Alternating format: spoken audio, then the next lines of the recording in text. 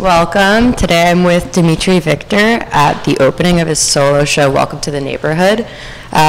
This is a panel hosted by MAS, Miami Art Stories, and it's at Diafano, a great gallery that supports and platforms local artists.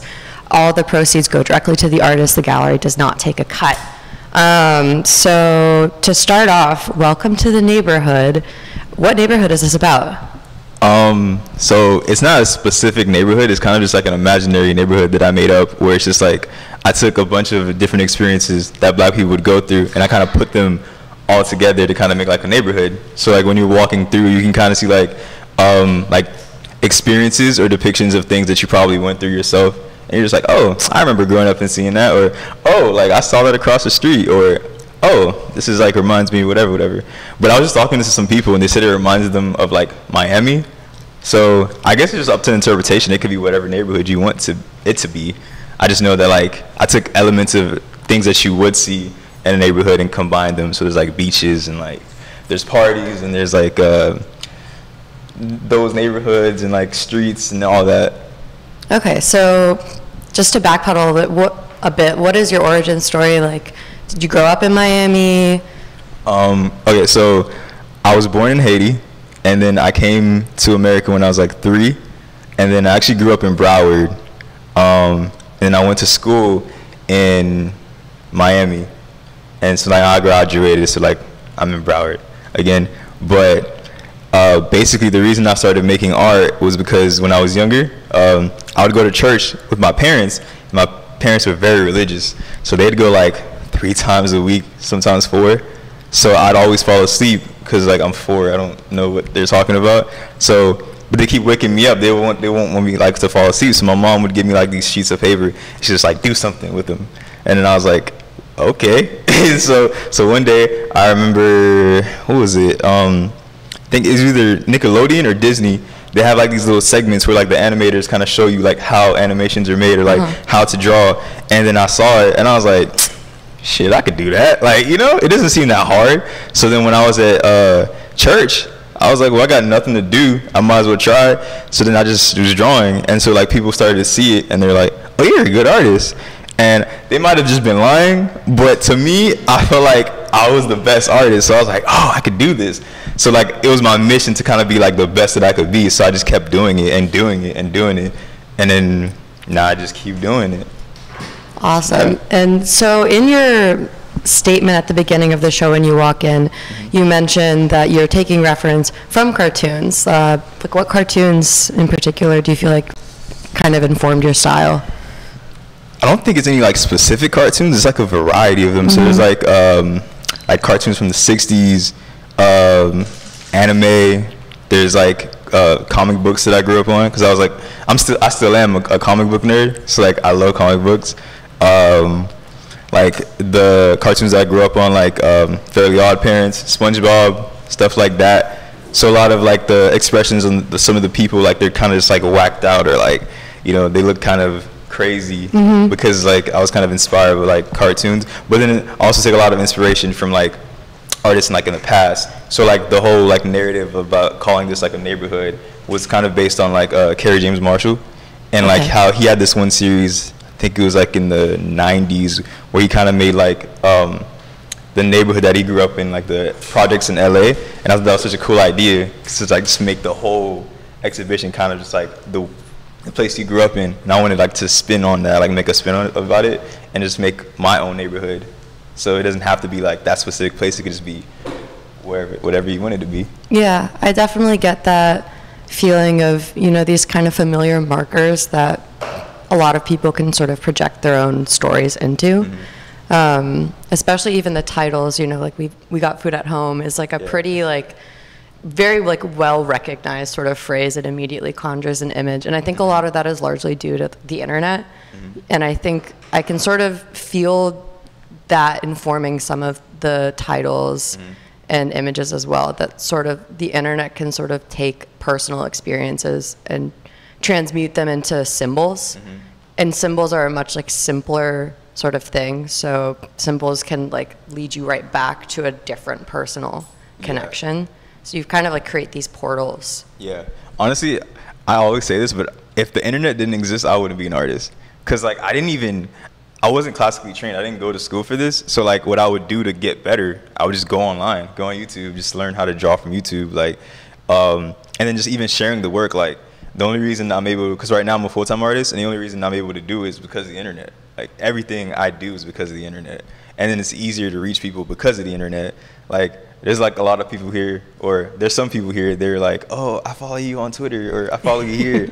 And it's like they would have never found me if it wasn't for the internet, like because I didn't know where to start, and I didn't have any help to be like, oh, you have to do this or you have to do that. I just kind of like figured it out. That's so interesting you say that, because I was just having a conversation with a friend where we were kind of pondering the opposite situation. Like, would certain writers and artists have made work if they didn't have the internet, like if they had the internet, because it's also so distracting.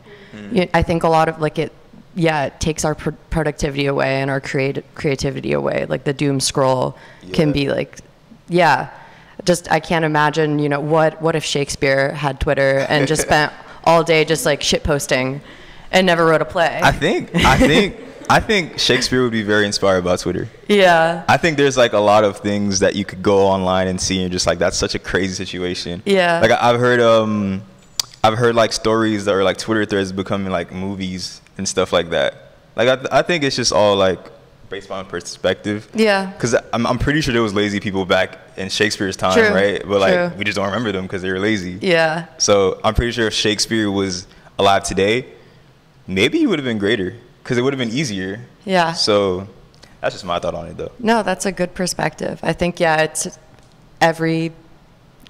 every person's life, no matter what era, there's temptation to not pursue what you really want to do. Yeah. I guess. And the internet is just something that we're all involved in, and it is built by corporations that want you to stay on there and don't want you to go outside and do other stuff and put like thought into action. Yeah. So it's I guess about having a good frame of mind. Corporations kind of man, they kind of have like a huge influence on my work too, which is kind of crazy that you say that. Like, so if anybody's like an artist that posts, like they know like there's algorithms, right? So to posting. So if you take too long to post, like nobody sees it. If you post too much, then like it gets lost in the feed too.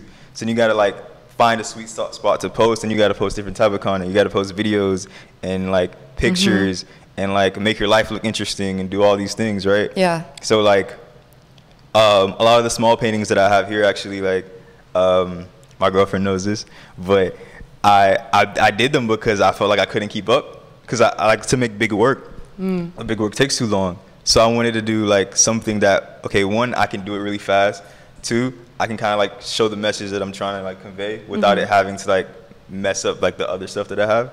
And then three, just making more people see me, because like at the end of the day, all I want to do is be seen. Like, what's the point of doing all of this and nobody's seeing it, right? Even if I don't get money off of it, like at least somebody can see it, you know? So a lot of the small works, like I would just every day, I would just crank them out, like just do them every day, because I know like the algorithm likes that stuff. So just keep posting them. It'd be like I take a notebook paper and like paint on it, post that, and because nobody can see the sizes online, it's just a screen. Yeah. So it could be like really tiny. It doesn't matter as long as it looks good. So it kind of influenced like how I was like making work, and I don't know if it was for the better or for the worse, but we'll find out later. I guess. I think it's always good to have some sort of like concrete reason to finish things. It's really easy to drag your feet and be a perfectionist. And it can also slow you down in a lot of ways. Yeah. So, I mean, I think this show has a good balance of, I think, works that probably took you longer and less time. And it's funny you say that it was like Instagram motivated you to make the smaller works, because something I initially thought when I started looking at them was that they have a sort of photographic like composition. Like a lot of them sort of remind me of the way that you can crop in or out, focus on smaller details, whereas the larger paintings have like a much more like grand sort of composition. I'm glad you said that. I like that. That was the whole point. Like, you got it spot on. That's crazy. Like I was so like I'm really into films, right? And I love like when you're watching a film and there's like a really like deep close up of just something, and it's like so intense, and like it might not even be like the huge or most powerful thing, but like that close up or like how close you are to it, it makes it a lot more intimate, and it makes it seem a lot more important. And I use that for those smaller pieces primarily. I think like a lot of things that you might not really consider, like a Happy Meal box is cool, but like if it's just from afar, you don't really think too much. It's just a Happy Meal box. But then when it's really up close, you ask yourself like, why is it up close? You know, you keep asking questions. Same thing with like the shoes hanging. It's like, why is it so up close? All of them. So yeah, that was the whole point. And then like the ones that are like more bigger, it's just more to kind of show more of the world, like the neighborhood. Yeah. So I feel like the close-ups give you more of like a tenderness and intimacy. Like seeing a hand grip the handle of a Happy Meal box evokes a lot more than a Happy Meal box being an element in an image. It's the subject now, and it's more of an emotional relationship. And as well with this like barbershop sort of image, you get this like tenderness and kind of, it feels like it's more about love in this way, about how we take care of each other. And it's that reads a lot differently than if you were to see the overall image of like a whole room. Yeah, I'm not gonna lie, like a lot of artists that I know would probably be like, oh, you know, I just do it because it looks cool, but I'd be lying. Like everything is intentional, and if you know me, like you know, like I pay attention to all the details. So the color palettes, like the positioning of like the bodies, like the composition of everything, how close it is, it's all intentional. It's like nothing is just like, oh, I just want it to be that close because it looks cool. Like I know, like I spend a lot of time studying like how to evoke certain emotions from certain paintings, and like I would learn that like, okay, if a painting is like composed this way, kind of gives off this like type of like feeling, and then if the colors are like this, you know, then people get this type of emotion from it. So everything is intentional, and like what you're saying, like about the barbershop, did that on purpose. You know, everything that you mentioned so far, like it was all done intentionally. Okay, so let's go more into those intentions. I see like a big variety in the styles that you choose to depict certain things. So in some paintings you have these sort of like underpainting elements where you still see the contours and planes of the faces while the rest is like fully fleshed out and like classically rendered. So what is like the concept for you for leaving the eyes blank? Because that has like a really powerful and kind of like a little bit unnerving. That's honestly the whole point. Like it's just to be unnerving, and also it just depends on like how, like the colors, like I was saying. So if I leave the eyes like blank, but it's a very colorful setting, it looks almost cartoonish, right? If I leave the eyes blank and the color palette's a lot darker, it seems very grim and like dark, right? So it's just all based on like what I want to accomplish in that moment. So for the underpaintings though, sometimes I just leave them like that because I feel like when things are too perfect, it kind of takes away from the painting a little bit. Like I love realism and I love like some hyperrealism, but sometimes it's a little too perfect, and like it's easy to just copy an image. Like I respect artists that do it, but at the same time, like if you're trying to really convey an emotion and like try to make something that people haven't really seen before, then it's like best to kind of just defy expectations. That's one thing that I learned about like it's any type of art. Like if you're listening to music and like an artist does a beat change or a beat switch, you're like, whoa, and it makes you listen closer, right? If you're looking at a painting and then like a painter just leaves something like not painted, you're like, what the, like why? Keeps you on your toes. Yeah, it keeps you on your toes and makes you pay attention to it more than if it wasn't. And also the size of them affected it too, because like I had like such a small canvas to work with was for some of them. I had to like do my best to kind of like get your attention. Like I want someone to look at it and be like, oh, what's this? So I think defying expectations that way also helps grab the viewer that's looking at it. But then also the titles of those pieces are like there's the unnerving element of the blank eyes and the underpainting, but then they all have like these very like peaceful titles like therapy session and tranquility and so what is like that sort of tension between like the sort of like I got from the tranquility piece that sort of like calmness and like unencumbered feeling you get when you kind of remove yourself from all of your like worldly ties. You're just sitting in a field. You're not thinking about, you know, like your social life or bills or work or anything. You're just like in a field being a human is what I got from it. But then you have that sort of unnerving element. So what is that sort of about? So personally, I feel like that like life isn't just good and bad. It's not just happy and sad, right? So if I'm making a neighborhood, it just feels kind of like it doesn't make much sense for me to just make it like one thing. Like, just, oh, this is very bad. This is very sad. This is not how it is. So a lot of the paintings, well, not even a lot. I think all of them, they're like, I take like a bad thing and put it on its head or like switch it. So in the therapy session when I'm talking about like mental health, it's with black people, especially like black women, but I still wanted it to be like, you know, look colorful and happy because like even though somebody might be in a bad situation, they're not gonna want to look bad, you know, especially like black people. I think oftentimes I get annoyed with like depictions of black people and they're very like sad or they're dying or whatever, you know. I think you can still talk about a negative topic without making the people in the like the painting like they don't have to go through that bad thing themselves, you know. So for a therapy session specifically, like it's a black woman and she might feel like a little anxious and like because she's at therapy, she doesn't want to open up, but that doesn't mean she has to like look all weak and stuff. Like she can still look sexy, you know. She could, you know. But also it's like I said, it's a balance, right? So I also don't want to like depict them in a way that's like overly like satirical, where it's like, oh, it just looks like a dumb version of like what a black woman would look like. But I don't also want it to look like a tone, like too toned down. So it's just about finding a balance. So like I do that on purpose. Like it's just a gray area. It can still be a bad topic, but still look happy because that's just how life is, you know. That's how these people's situations are. All of them. Yeah, it's the multifaceted, like condition of life.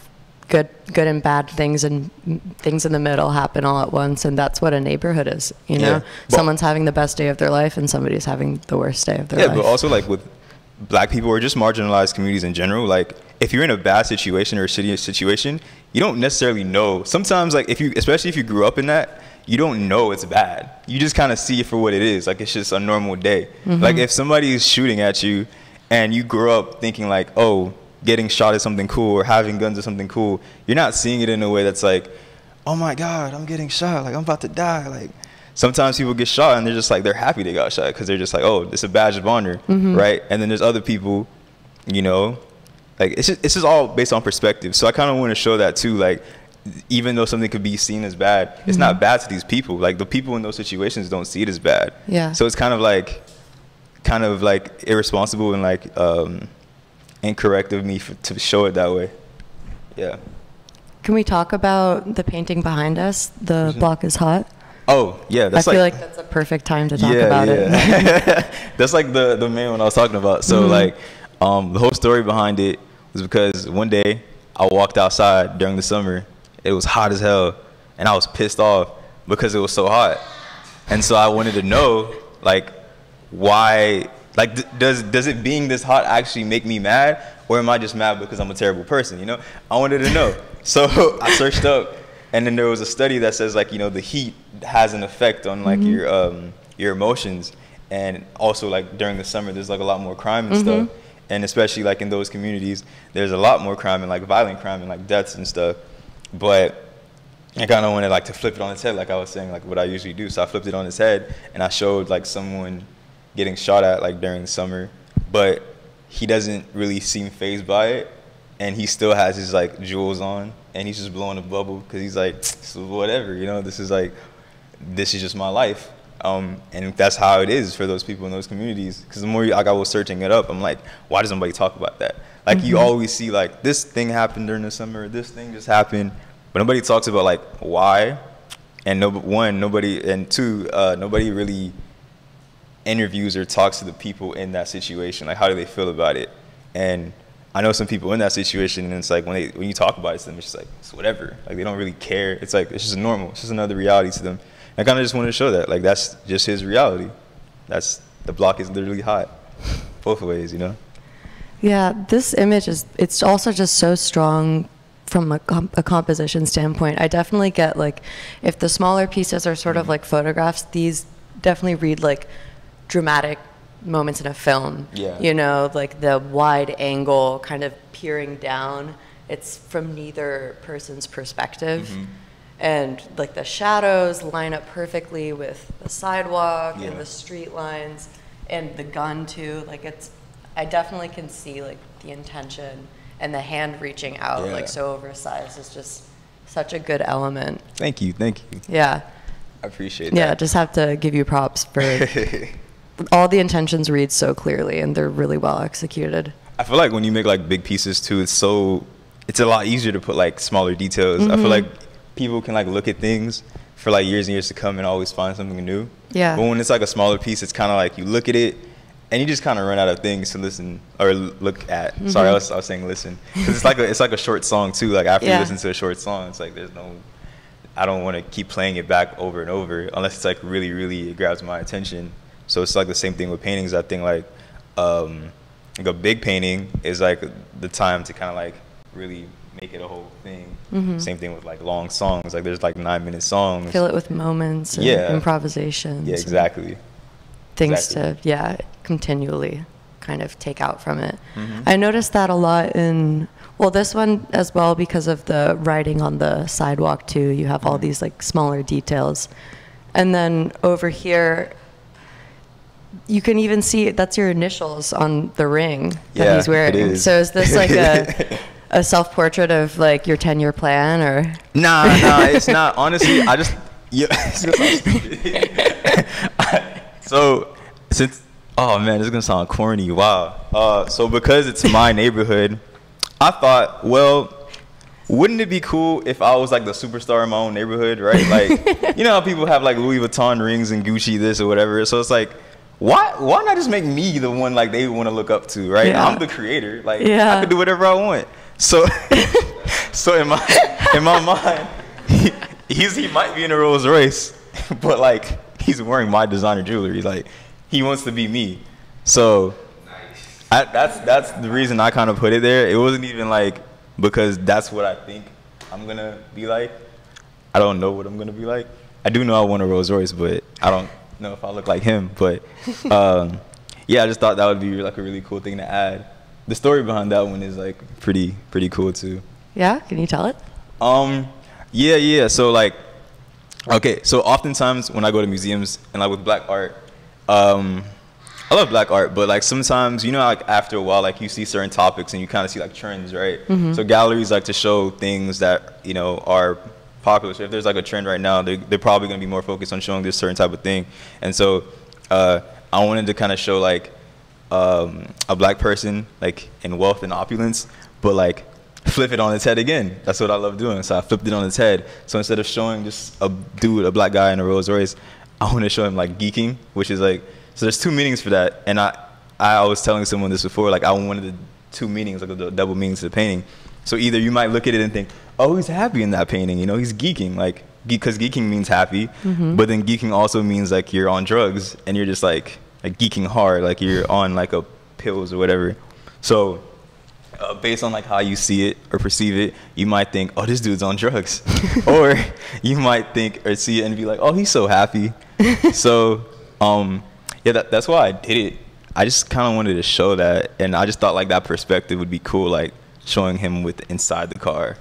That one was actually inspired by anime too. Cartoons and everything. Because cartoons always have like weird perspectives.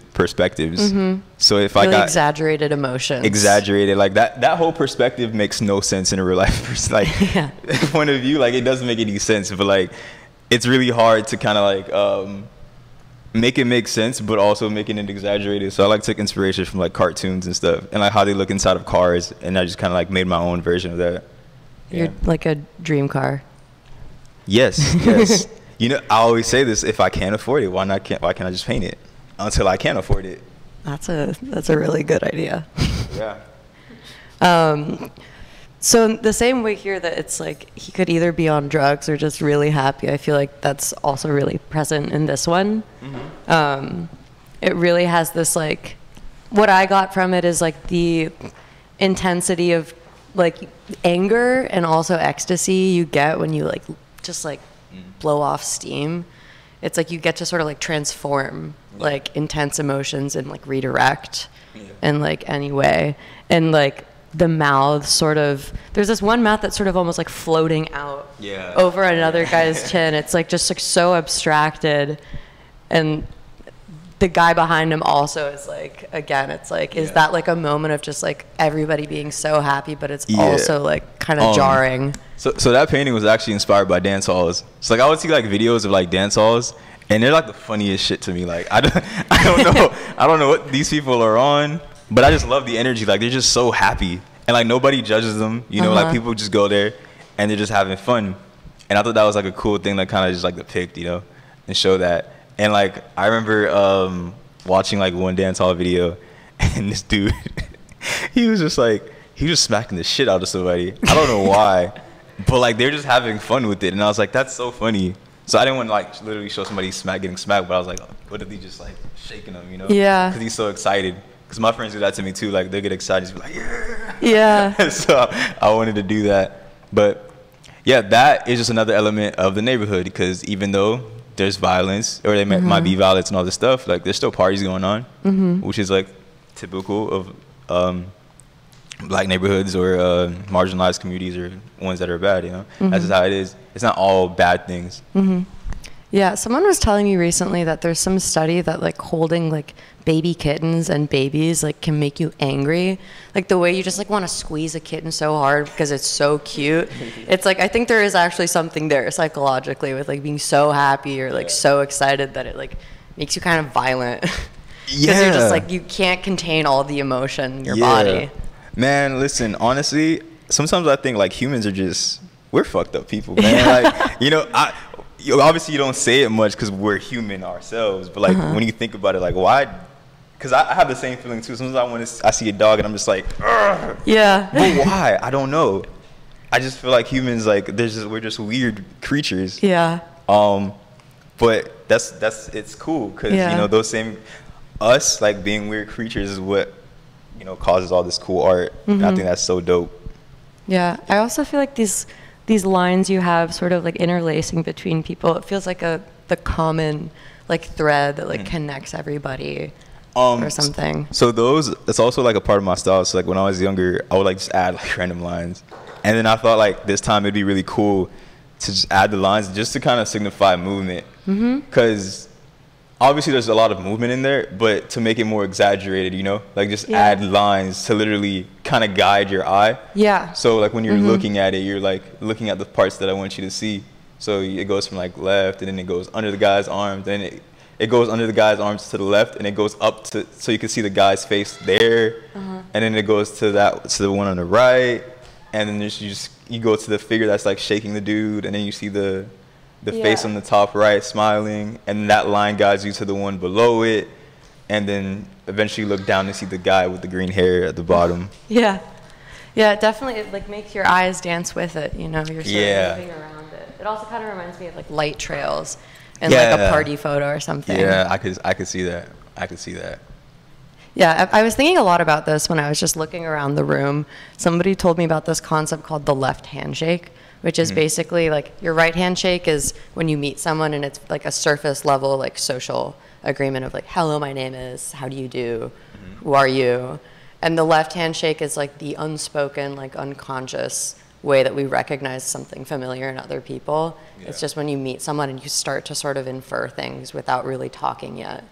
I feel like the sort of universal mixed with the personal is like a left handshake between like the viewer and the work, sort of. Yeah, I can see that. I think I probably emphasize a lot of the left handshake in my work. I love like familiar things. Like I love nostalgia.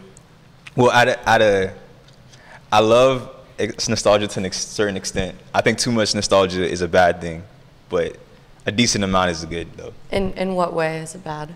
Because sometimes people, especially now, I feel like with culture and a lot of art, like people are too obsessed with what happened in the past, or they try to like recreate things from the past, and it just ends up being the same things from the past instead of like newer things. Like I was having this conversation like recently, like in terms of like music, there's a lot of like reworked like songs with like very heavy samples, right? Yeah. But then it's like if we use so many samples from like the past, it just sounds like the past. And so if you think about it, like what sound right now defines, you know, the 2020s?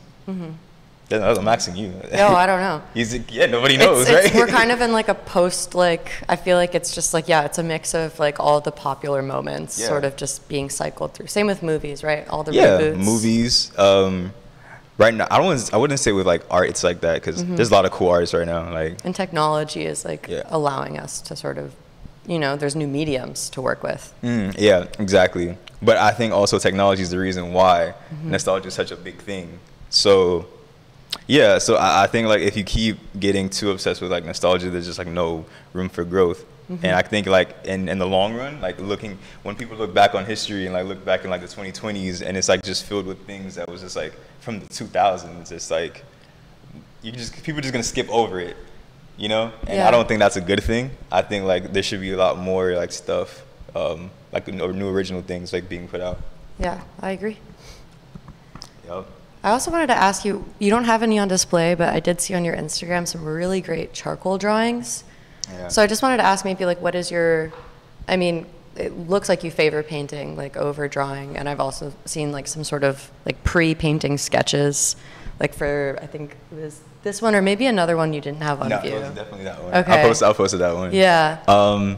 Yeah, you know what's crazy that you say that? Like, I didn't start painting till like 2 or 3 years ago. Wow. I was terrified of painting because I used to just draw, because you know how I told you that my mom just gave me the thing to draw, so I would only draw. And then someone was like, oh, you should paint. I didn't want to paint. I just felt it looked so intimidating. Yeah. Like there was just so much technique, and you needed these brushes, and you needed like certain paints, and you needed like, you know, trays and all this stuff. And I was like, why would I do that if I could just draw? Like one, it seemed expensive. Yeah. Which in retrospect, it probably wasn't. It wasn't that expensive. Really? Nah, it wasn't.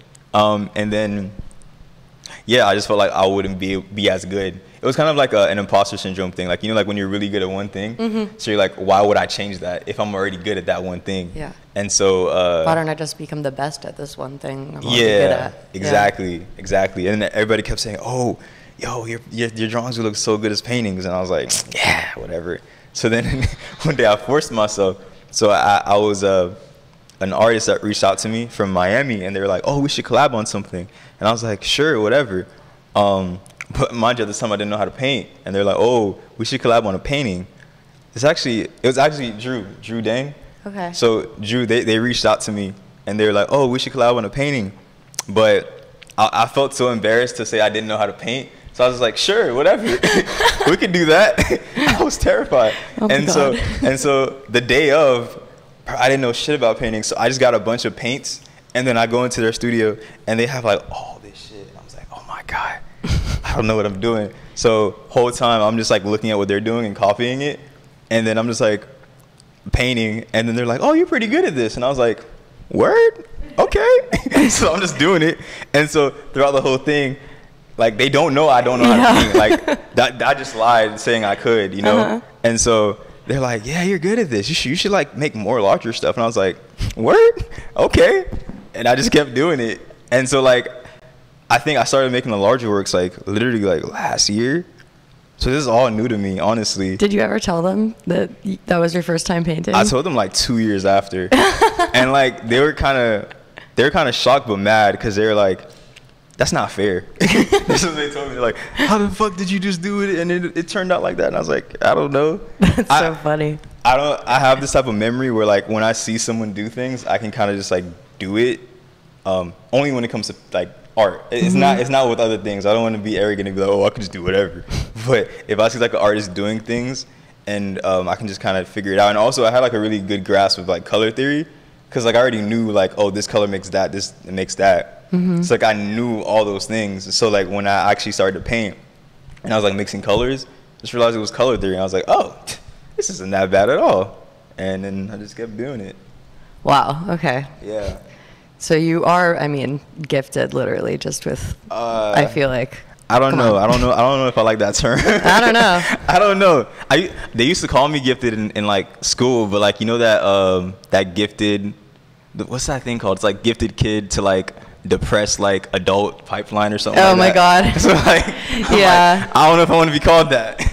Yeah. I don't know. I don't know. You do have an intuitive grasp for visual like styles of learning. Let's say that. Honestly, I think it's like one of those things where if you dive into something so deep, it's like all you look at every day. Like you kind of pick up stuff from it even if you don't realize it. And I think that's what I did. So like I would just always be looking into art. So I think like when I actually started painting, like it probably wasn't as hard because like I was so deep into it. Yeah. Like I was already so deep into painters and stuff, and like I was looking at what they did all the time. So then I just copied them. So if I saw a painter do something, I'd be like, well, I don't know what the fuck I'm doing, but I saw like Basquiat do this, so let me, or I didn't know what the hell this was, but I heard of screen printing, so let me try screen printing for like once or something, and did it. Or I don't know what the hell gouache is, but I saw this one artist do it. I'm gonna try it now. And it's just things like that, because I didn't have a teacher, so that was my way of teaching myself. I think that's great to just like go right into it and try it, you know? Yeah. Like the hesitation is what can like hold you back from a lot of stuff. My biggest fear is not doing something, or like not knowing what could have happened, you know? I also wanted to ask you just about the sort of textured style that you have. Some of the paintings, a lot of the paint starts to like verge on 3D. So what is like the intention there? I see it in like the hair, but then also in like the flowers and clouds and tranquility, which are kind of like depicted in like a much more like simple style than the sort of realism. Honestly, this is like the one time I'll just say it looks cool as hell to me. I would like go to galleries and I see like artists just using all these textures and stuff, and I'm like, that's so cool. Like I haven't figured it out completely, but I just love it, and like I wanted to learn how to use it. So it's kind of like me slowly easing into it. That's pretty much it. I think also it emphasizes like certain things that I want people to see. So if like I want people to look at the hair, right? If I add textures to the hair, it makes people kind of be like, oh shoot, his hair, right? And I don't have to like make it super detailed. Like that's what I kind of like about it. It's like super simple, but it kind of says a lot already. So yeah, that's pretty much why I do that. Cool. And then like a second to last question is, you mentioned that a lot of these paintings are sort of taken from personal experience and then also sort of imagination, but then also stories from your neighbors and loved ones. Do you want to talk at all about maybe like some stories in particular? Or? Oh yeah, I'm ready for this. Okay. Okay, so that one over there with the Happy Meal, man. Every fucking week that would happen. Like, my parents were immigrants, so like obviously, you know, looking back, I don't know how much a Happy Meal cost back then, but like it probably wasn't a lot. But every single time I asked for a Happy Meal, they'd be like, we got food at home, we got food at home, we got this at home. Every single time, bro. All I wanted was a Happy Meal. Like, and so eventually I built up like this, just like this thing in my mind where like the Happy Meal was like the big goal, right? Like if I could get a Happy Meal, you could finally be happy. I'd be happy, bro. I'd be happy. So then one day, I got all A's in my report card, and I was like, they're like, what do you want? Because, you know, like I did good. And I was like, I want a Happy Meal. I want a Happy Meal. So they got me the Happy Meal, and I was so damn mad, bro. That shit was, it was okay. Do you remember the toy? The toy you got? Yes, I do. You know, it was, okay, sorry. I'm so sorry for the excitement. Okay, I remember this toy so vividly. This is going to be so stupid. So back then, there was a Lizzie McGuire, the Lizzie McGuire show. And so, like, I wanted a boy toy, and they only had Lizzie McGuire toys. So bad. So, oh my God, this is embarrassing. So they had a Lizzie McGuire CD, and I guess the CD or DVD had like games on it, like to play online. And so it came with it. And you got a CD with your Happy Meal? Yeah, you don't remember? I never got a CD. Okay, well there was a Lizzie McGuire CD that came with a Happy Meal one time, and I got it, and it wasn't a toy, and I was kind of pissed. Yeah. But I put it in my computer, and I just started playing it, and it was actually pretty fire. And I just kept playing it all the time because one, I knew I wasn't gonna get a Happy Meal for a minute, So it's like I either got to deal with this or just be mad. I don't want to be mad. Like, you're a kid, you're not gonna be mad forever. So I was just playing Lizzie McGuire games on my computer for a good while. Like, I played it every day.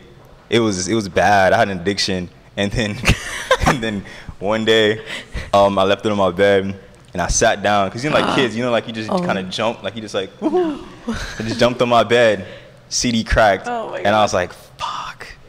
Yeah, and then it took me a good like 3 months before I got another Happy Meal toy. That one I remember too, which is crazy. I remember them all. Yeah, it's like a collection in my mind. And then what else? Okay, so the one below it, the one with the grills, that one, it's like what I was saying before. If you can't afford it, just paint it so you can, right? So I want grills so damn bad. Like, I love grills. I'll probably get them soon because now I can't afford it. So I probably will get them soon, but like, yeah, I find like just grills so nice, right? A lot of people think it's like unprofessional or like ghetto or like whatever, but it's like, yo, they look so nice to me, and I love it. And I love like especially like the feminine designs of it, like when girls like have like these crazy designs on them. And I was like, yo, that's so fire. How has nobody painted that? So I wanted to paint that. Because I just like see like those all the time, and I'm like, wow, like I don't know if you ever go like online and you'll see like the girls' designs.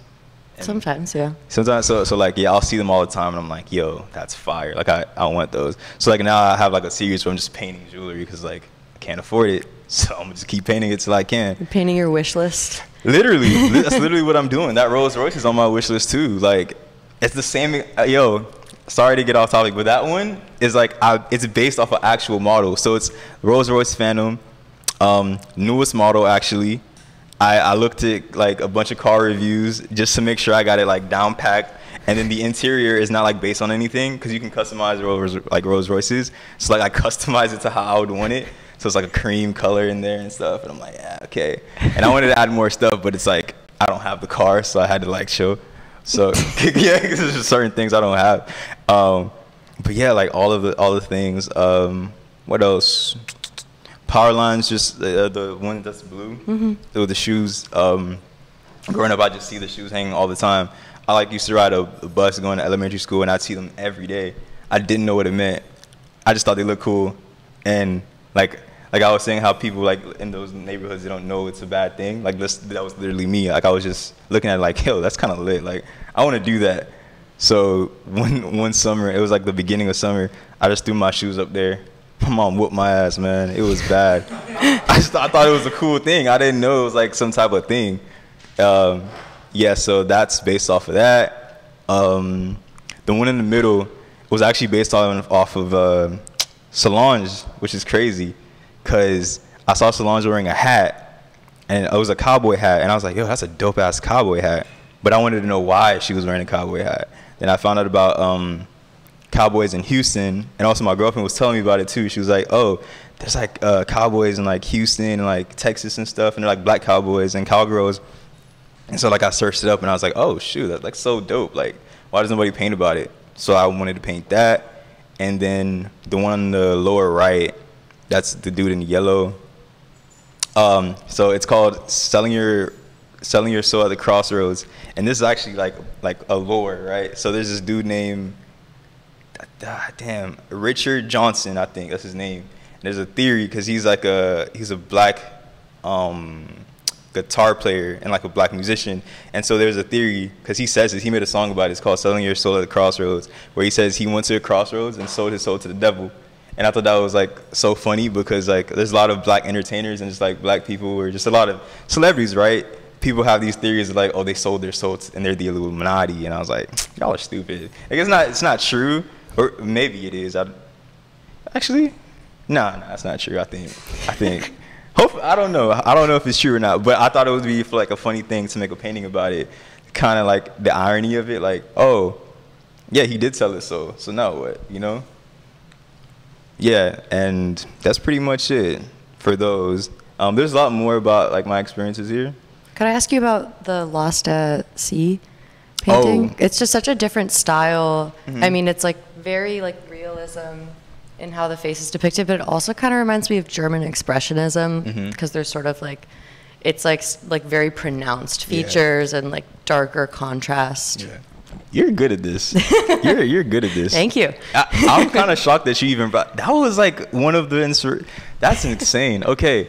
Yeah. That was one of the reasons why I did like that. Oh man. But yeah, Lost at Sea. It's so it's about like the relationship between like black people and like the sea, but it's also about how like oftentimes people of color, like as children, they're kind of seen as like adults. So like they're put into like adult situations from a very young age, right? So I thought that'd be cool to kind of show like a young little kid, like as a sailor, like he's just lost at sea. But then, but also like I also wanted to bring up like just the kind of bad history with like black people and this ocean, like you know how some people just don't want to swim, or like you know slavery and like people just getting thrown off the boats and stuff like that. And like I just kind of wanted to show, like you can kind of see like a little fear in his face, like he kind of looks a little bit sad. You're like, you know, but he's like trying to look tough at the same time. And I think that's like how a lot of kids are, like even if they're not black, right? You might be in a bad situation as a kid, and you're just kind of told to suck it up, you know, whatever. And yeah, so I thought it'd be funny to just kind of, not funny, but I thought it'd be like a cool way of like showing, like talking about that, but showing it like in my own way. So it's like my imagination, like, oh, I would imagine someone like just putting a little boy on a boat and just sending him off to sea and be like, whatever. Yeah, that's really well put. I think like the incorporation of history it's like a lot more subtle and symbolic and emotional that way. A final question that we always end with is what advice you would give to aspiring artists, or if not that, just like maybe something you would say to your younger self if you had like any doubts like on your path. You know what's crazy? I'll probably answer the first one, because the insane thing is I don't think I've ever had any doubts. Like ever since I was a kid, I was like, I'm gonna be an artist. Nice. Since I was like 5, and my parents didn't believe me, but I'm an artist now. So who got the last laugh? So but I guess an advice I'd give, I'm still a new artist, an emerging artist myself, so I guess it would just be, I don't want to give like corny advice. Like I don't want to be like, oh, keep going. But okay, this is a good one. So I think making the painting is only half the battle. I think like if you really want to like do art as a career, it's more about like being in the communities, you know, like just talking to people and like making sure that you know you show face too, because how can you expect people to support you when you don't support others, right? Or how can you like really grow as an artist if you're not going out and like finding out about new artists, or like you know, just talking to different people? And it's not even just about like, you know, painters, but like you have to talk to like DJs, and you got to talk to like photographers and designers and all these people, because like you'll get a lot of stuff from them. Like I learned a lot of stuff from photography, like that I implement to this day. A lot of stuff from filmmaking that I use to this day. Same thing with designers, like all of that. And I feel like if you're not like branching out and going out of your way to do it, I don't think it's like, it's gonna sound mean, but I don't think you should be doing it as a career. I feel like sometimes it's okay to do something as a hobby. Like you don't always have to do it as a career, but if you're gonna do something as a career, like you have to make sure like you're in it, like you're deep in it and you love it, and you don't mind being like, you don't mind looking like the fool a little bit, you know? Because realistically, when people are applying for jobs, you get rejected, you just apply for another one, right? And nobody says anything. Yeah. So it's the same thing with art. Like if you get rejected by whatever you apply to or by someone, you know, it sucks, but you just keep going, because guess what? You really want that job, or you really want that thing. So that's what I would say. I would say to just like just focus on the people, because the people are gonna be like what kind of put you to that next level. Like they're gonna be the ones to kind of like allow you to get seen. You know, that's why I'm doing this, because you know Steph. You know, I talked to Steph, and Steph is going to give me this opportunity. So, yeah, that's what I would say. That's great advice. Yeah. Thank you. I think being a lone wolf is not really beneficial if you want to Also, lone wolves are always lying anyways. Nobody's a lone wolf. Yeah. Like, we're not born alone. Yeah, exactly. Like, nobody's a lone wolf. Anybody who's successful that says they're a lone wolf is lying. Like, they're just dickheads, honestly. Mm-hmm. Like, you're not crediting anybody with your success. Like, nobody helped you. Yeah. Like, that's insane. Like, what about all the people that buy your stuff? You know, those are people that are helping you. Nobody has to spend money on you. I think that's the thing people don't realize too, is like, if you're an artist and somebody buys something from you, they don't have to buy it. They could have spent that money on like literally anything. Mm-hmm. And if they chose to buy it or spend it on you, it's a blessing. So like, it's not just about you. Like, I think too many people get just into their minds as, oh, it's about me. Like, I need to do this for me. Mm-hmm. But it's not about you. Like, a person bought the painting because they relate to it. So it's not just about you. You're making this for everyone to see. Wow. Thank you. Thank you. Thank you, everybody, for joining us for this talk. Thank you to Miami Community Radio, to Shotgun for the space. And I hope you guys stick around for the rest of this. Enjoy the art. Talk to Dimithry. Learn more about all the stories behind everything. Yeah, that's all. Thanks. Yay.